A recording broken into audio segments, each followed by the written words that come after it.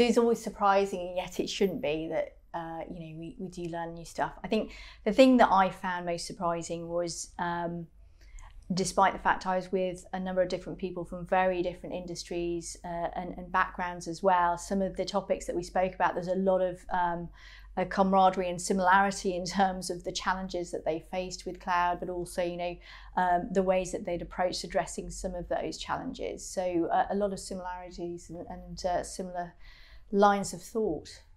Yeah, I mean, just to build on, I think you're absolutely right. The really interesting thing is whether it's a B2B customer or a B2C customer, whether it be an engineering organisation or a professional service organisation, there's all an element of having been on a similar journey, and they're all at different stages. And actually, the question is, so what's next? Yeah. How now do we get more out of it? And it doesn't matter where they came from.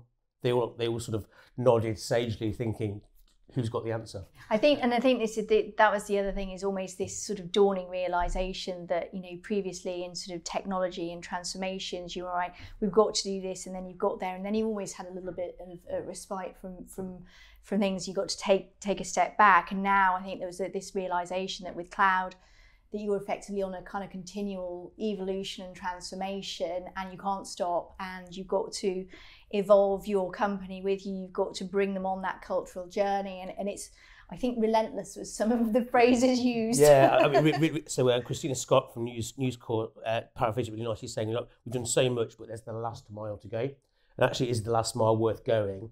And I think there's a bit of a consensus, again, from different industries, that actually you don't need to put everything in the cloud, but you've got to get there as quickly as you can and then continuously improve.